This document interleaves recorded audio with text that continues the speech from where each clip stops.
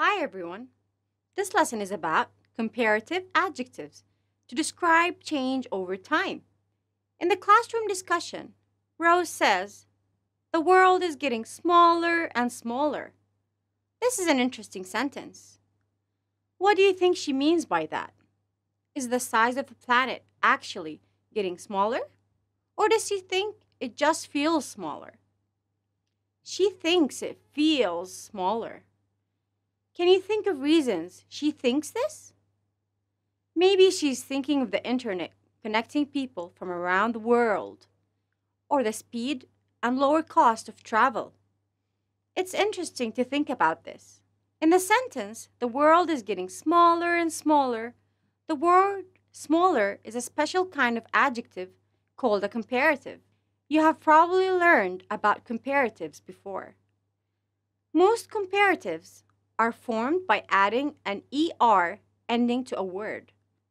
For example, small becomes smaller and loud becomes louder. But there are different rules for different word types. Now, look at Rose's sentence.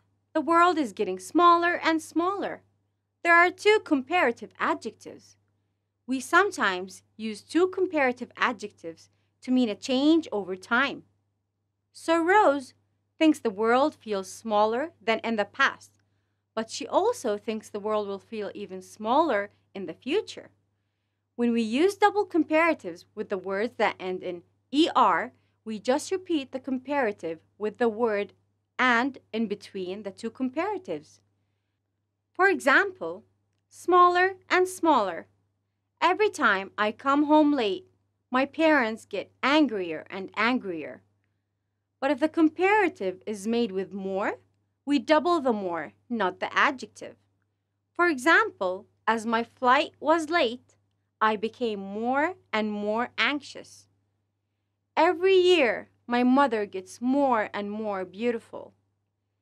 Thank you. See you next time.